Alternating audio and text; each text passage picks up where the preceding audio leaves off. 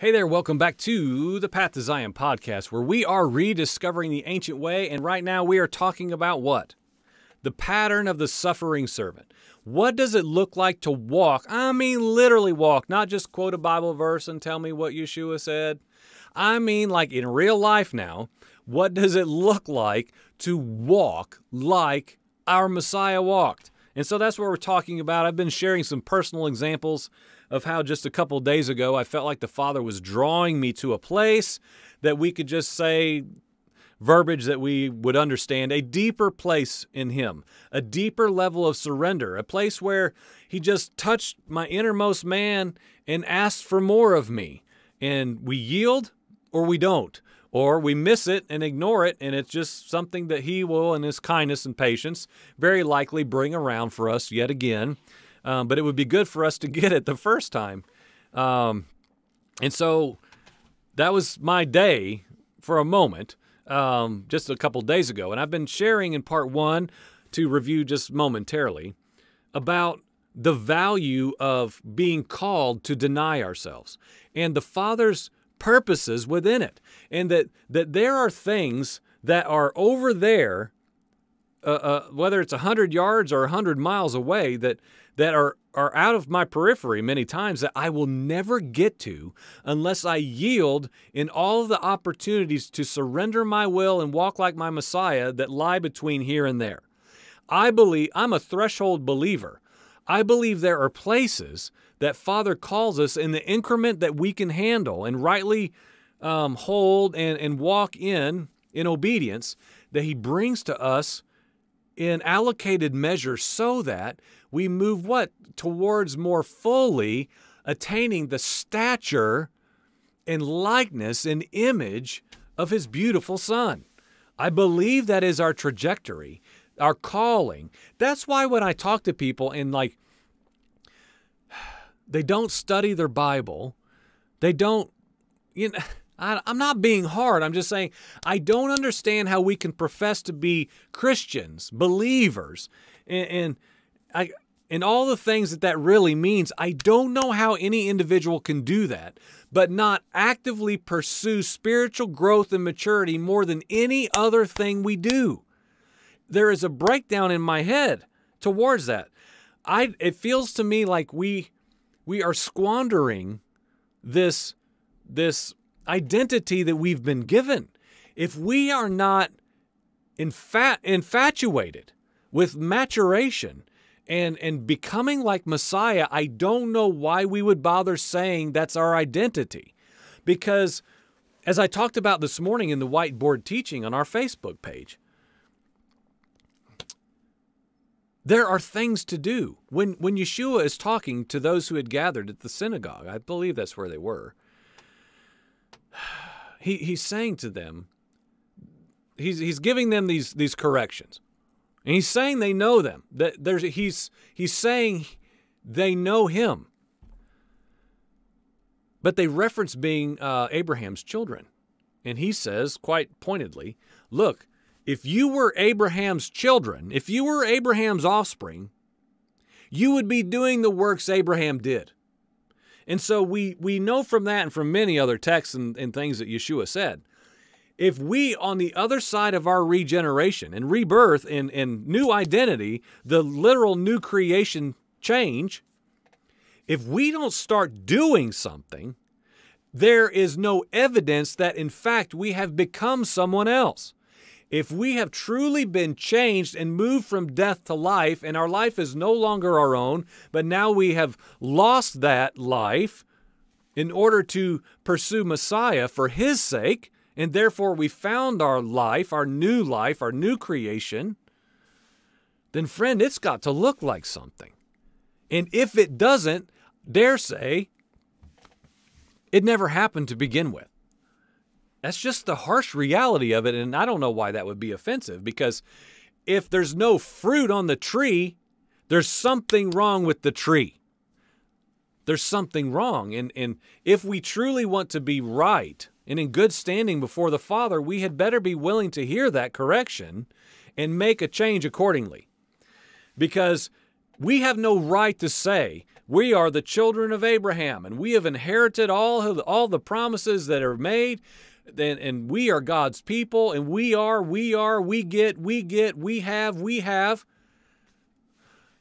I believe Yeshua would say, okay, well, that sounds well and good, but friend, if you were Abraham's offspring, you would be doing the works of obedience that Father Abraham did. I don't know how I got off of there, but let's get back, shall we? This is something that the Father showed me yesterday during that gathering that I referenced in part 1. This is really good. There's a song that played on the screen of it's just repeating, "Thank you, Lord." It's an older song. The song's irrelevant, but there, like any lyric video, the text is on the screen and there's some sort of video image usually in the background. And in the background, and of course I'm already thinking through these things that I've already shared up to this point. I was prepared to share yesterday, so that was already in my mind. I was prepared to just share my testimony of what the Father's been saying over the last 48 hours. And interestingly to me, I noted that in the background of this lyric video, there were mature heads of grain. There was like wheat in a field, and it's just blowing. It looks like harvest time. And I don't know, I said this yesterday, I don't know if the producer of the lyric video did that on purpose, and because even in the present understanding of walking now in feasts and Sabbath, in Shavuot, in Pentecost, or not Shavuot, Sukkot, Tabernacles, you're talking about the end of the harvest season, and it's a rejoicing time, and you're in a sense, you're just resting in the booths, in the tents, and you're just recounting the awesome works of Yahweh being your provision and bringing you everything you need, even in the natural. And in that, you, of course, are postured to reflect back in the fall season on the previous season of thank you, Lord. Thank you, Father. You provided us everything we need. We sit here in a posture of looking back and being thankful. And so this is something that I submitted to the group yesterday, and I do to you as well for consideration, that I feel like the Father was saying, as I saw the images of the harvest, and we're repeating this song saying thank you. And here are my thoughts towards it. In light of what I'm presenting, of suffering, self-denial, it's easy to say thank you during the harvest season. But what about seed time? What about the season when you're turning over the ground? What about the laboring season? What about the sweating? Will you, will I, will we, will the body who rejoices when God does something so great, will we equally cry out thank you then? In the sweating, in the toiling, in the seed planting, in the turning of the ground. Will we cry out thank you then in that season? And if so, will it merely be words, or will it be from the same deep place of thankfulness and reflection as during the joy of the harvest? And I think that's a valid question. It is to me. Am I so thankful in the season of labor as I am on the other side when the blessing has already come in and I'm reaping the reward of it? I believe it would please the Father, like Yeshua and in his pattern, that throughout the entire process of self-denial, we are found looking to him, pointing to him, rejoicing over him and his handiwork. So let's talk about this. Isaiah 53. Maybe 3 through 12. And I'm just going to read it quickly because we've got to get moving here. I've got to get out of here and go do some other stuff today. So this man, can we say Yeshua? Surely we can. This suffering servant in Isaiah chapter 53 that the prophet saw, that he saw this stuff unfold. And we know Yeshua quoted several of these things as well in his own life. He knew who he was. This man was despised and he was forsaken of men. He was a man of sorrows and acquainted with grief, and like one from whom men would hide their face. He was despised, and we didn't esteem him. Surely our griefs he himself bore, and our sorrows he carried. Yet we ourselves esteemed him stricken, smitten of Yahweh, and afflicted. But he was pierced through for our transgressions. Now, of course, pause. This sounds exactly like a cross description. Yes, no argument that, because you may wonder, you may think I'm trying to disprove that here in a moment, and I'm not doing that. So just try to pay attention to the specifics of what I want to present. This man, Yeshua, we will say, was pierced through for our transgressions. And the key in on this. He was crushed for our iniquities. The chastening for our well-being fell upon him, and by his scourging we are healed. All of us like sheep have gone astray, each one turned to his own way, but Yahweh has caused the iniquity of us all to fall on him. He was oppressed, afflicted. He did not open his mouth, like a lamb that is led to slaughter, and a sheep silent before its shearers. He did not open his mouth. By oppression and judgment he was taken away, and for his generation, and as for his generation who considered that he was cut off out of the land of the living. For the transgression of my people to whom the stroke was due, his grave was assigned with wicked men, yet he was with a rich man in his death. Let's skip down a little bit. Verse 10. The Father was pleased to crush him, putting him to grief. If he would render himself as a guilt offering, he will see his offspring. He will prolong his days, and the good pleasure of the Lord will prosper in his hand. Let's just stop there. There's two things I want to point out, and then I want to make that correlation I referenced earlier, putting two verses side by side, because I read that this morning. I read it yesterday, and I read it again this morning. I'm journaling some thoughts towards it. And I thought, I've got to look into this word. The Lord was pleased to crush him. I thought, oh man, this sounds like Psalm chapter 51. And so I did some word study of this, and I found this Hebrew word, dakah. Dakah. And sure enough, it's the same. So let's look at that real quick. What is it? Psalm 51? Ugh, gotta go the wrong way. Psalm chapter 51. I don't even have it marked. I told you I was very unprepared. I warned you at the beginning. Verse 17. The sacrifices of Yahweh are a broken spirit, a broken and a contrite heart, O Yah, you will not despise. Interesting, is it not? And so, as I was reading Isaiah 53, Psalm 51, 17 is one of my main things. We've talked about that for years in our household and among other brothers in my life. About willing ourselves to the crushing, to the breaking of our will in our literal self. And I've shared this on the program, golly, how many times? And in every format, when I stand in front of anyone and talk, or whether I whatever, stuff I've written over the years, that the proper understanding of this dakah, it is being crushed to powder. And if you can imagine your life as a finished clay vessel, already baked and hard and serving a function, you know, in its finished form. If you just merely took a hammer and hit that vessel, it would crack into maybe what, 4, 5, 6 pieces, likely, and it could be assembled back together. It could be reassembled. It could be glued. It could be, you know, we could go down this road with however we wanted to. It could be reformed, and it would possibly even serve its purpose, but at the very least, it would still have a semblance of looking like it did previous. Now, through this understanding of dakah, which we see in Isaiah chapter 53 and Psalm chapter 51, among other places, is this crushing to powder. In other words, I like this visual now. Pay attention, please. I like this visual.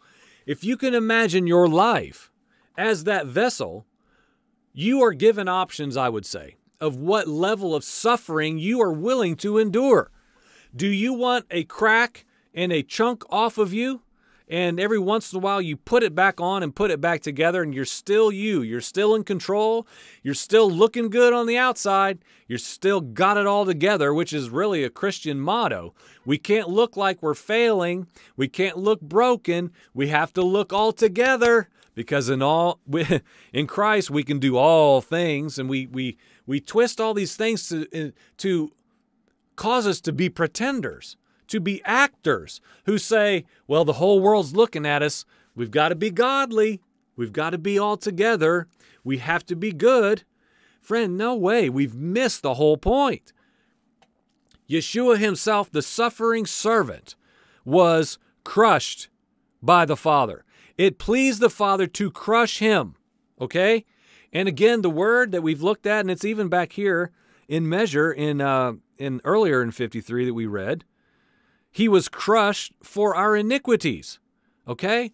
And so what I'm saying is, I believe the desire of the Father is for anyone who will follow in the likeness of his Son is to do likewise, which is to be obliterated into something that cannot be put back together and take on a form that it did previous. The desire of the Father that would please him for us, like it pleased him to see in his Son, is to be broken down and crushed through the suffering so that we can be literally destroyed in the flesh, in our carnality, in our former Adamic nature, so that we can be whatever the potter wants us to be. It is up to him now. My former identity, the ways of the nations that guided my every decision, my sin, my natural carnal flesh man, where is he? Where is he? In another increment for me, 2 days ago, I got crushed some more. And I remain in the crushing. And that's the thing that I'll end up concluding this with, is that I realized I've been journaling more. I've been praying without ceasing. I've been crying out for wisdom that we started talking about 60 days ago, the biblical pattern of crying out actively for wisdom with great ongoing regularity. I'm reading the Word. I'm thinking about things above and not things down below. I'm growing. I feel like I'm walking more spiritual than I am natural. And then I realized I've been suffering again. I've been in a season of suffering, and I've embraced it, and I have willed myself to say, you know what, Father, turn up the heat. I'm right here, and I'm not getting out. Not turn up the heat. What do you have, God? Not that now. That's foolishness. It's not how it works. That's not how a father treats his children. But instead, Father, my desire is for the finished product in this segment of my journey. And so I remain in the suffering and in the pattern of the suffering servant who, again, to get back where we started and finish where we began, he willed himself to be a servant of all. We have no leg to stand on to stand up for ourselves. And this must be the devil. That's my favorite. Oh, I'm having a hard time, brother. Oh, man, what's going on? Oh, it's just the devil after me. After me again. Well, what's going on? You might name some things that are just troublesome and hard and trials. And, well, friend, who says that's the devil? And if you want to be really like deeply biblical, let's say it's the devil, but it's the Father's plan orchestrating it for your good to be crushed. So even if that's true, if that's really true and not just something we throw around, oh, the devil's really after me. Even if that's true, then yes and amen. It's to perfect me. Imagine Yeshua taken up to the highest part of the city, and he overlooks the land, and the devil himself, Hasatan, says, I could give you all this, all of this. Or the temptations in the garden and anguish. The hunger of his belly literally crying out for natural food. And the rock begins to look like a buttered roll. And Yeshua, imagine Yeshua saying, I'm sorry, Father. The devil is just really hard on me. Please. We're pathetic, y'all. We're pathetic excuse makers to avoid suffering. I'm here, I'm saying, listen, I'm suffering. I'm suffering. It's not exalting myself to a pedestal. Do you read Paul? And I'm not Paul, but do you read him say, man, how dare he say that, arrogant man? Who's he think he is telling me that he's this or that? I'm just telling you in this moment, be encouraged by this broadcast that someone is laboring to endure and laboring to suffer in the pattern of my Messiah King, because I believe it is worth it all. It's worth it, absolutely. And I'm telling you that specifically to say I'm seeing fruit already, yet again, because the patterns of my life that I can look at to bring this to an end, the patterns of my life that I look back upon, where I grew the most, matured the most, was most spiritually active, communed with the Father the most, studied the Word of God the most, talked to my wife and tried to wash her with the water of the Word the most, when I instructed my son the most, this could go on forever, was when I am willingly submitting to a trial season and the suffering. Period. Hands down every time. And so I say this directly, friend. If you are an avoider of suffering, you are missing out on learning obedience like the suffering servant Yeshua. Because are we in any way any better than he or above that pattern?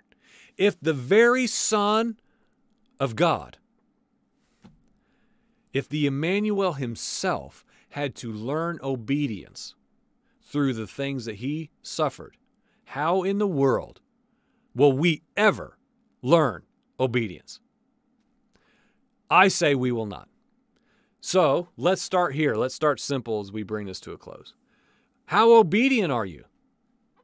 It might be directly related to your suffering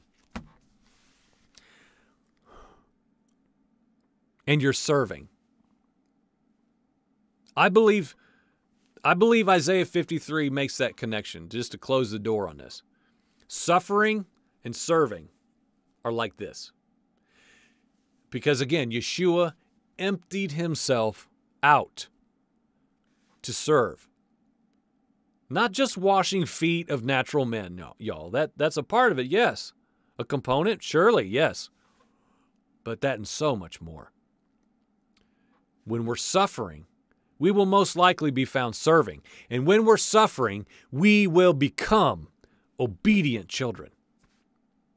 So friends, I feel like it's an encouragement to embrace these hard things that come to our life and start asking ourselves, do I flee? Do I run and hide? Do I avoid these things that Father is bringing to me for my good, to accomplish his purposes in me? Am I missing out on becoming obedient because I'm not willing to suffer? I would say that it's very likely that all of us have that in some increment present in our lives today. So let's get it out. Let's get it out. And here we are now. This is Passover season, man. Get the leaven out of there. Get it out. It's swelling up. It's puffing up. It's making us say, no, I'm more than an overcomer. We'll even use Bible verses to justify avoidance of hard things that we are called to go through and not necessarily jump over because we're so victorious in Christ. Maybe it's time to endure and to be like our suffering servant. Thank you for watching. This has been the Path to Zion podcast. We're rediscovering the ancient way. Always find our audio only at pathtozion.com. and our YouTube channel here, of course. Share it with others if you find it encouraging. Listen, prayerfully ask the Father, who needs to hear this? If this spoke to you, who needs to hear this? Who's in a trial? Who's in a suffering season? Who could be encouraged by this dude down there in that little 7x7 room talking about how he's enduring and suffering and seeing fruit because the promises of the Word of God are true? Who needs to hear it? Think about that, won't you? And send them a link, because that's what this is about. If that's you and you want to reach out to us, pathtozionpodcast@gmail.com is the way to do it.